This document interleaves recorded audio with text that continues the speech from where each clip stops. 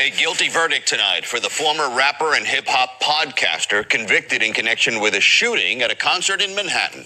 Jurors found Darrell Campbell guilty of shooting and killing a bodyguard before a concert at Irving Plaza in May of 2016. 3 other people were injured.